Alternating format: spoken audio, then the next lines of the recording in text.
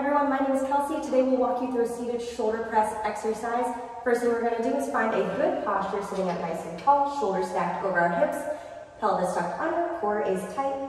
Bring our hands into a goal pose position, lifting up and lowering back down. Think about exhaling on the work phase, inhale as we lower. This can also be done with weights, so you can use dumbbells here if you would like. Still keeping that good, strong posture, core tight, lifting up and lowering back down. Making sure we're breathing through every repetition here. And taking the option of doing one at a time is also there for us as well. Try just a few more here.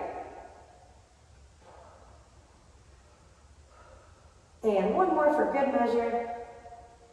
Trying those at your own pace and at your own rate.